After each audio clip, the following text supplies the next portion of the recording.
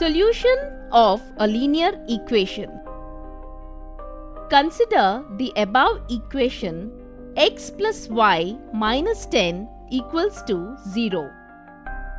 The solution for the above equation can be found by trial and error method or inspection method. Substitute x equals to 0 in the above equation.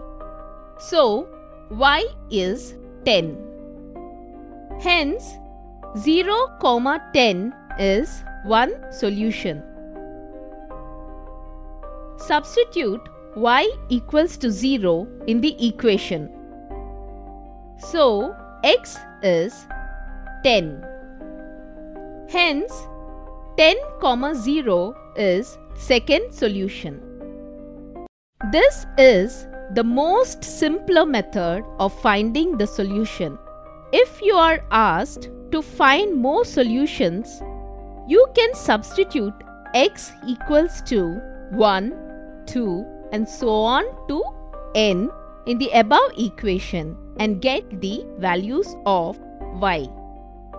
So, from the above statement, we can derive that each such equation has infinitely many solutions.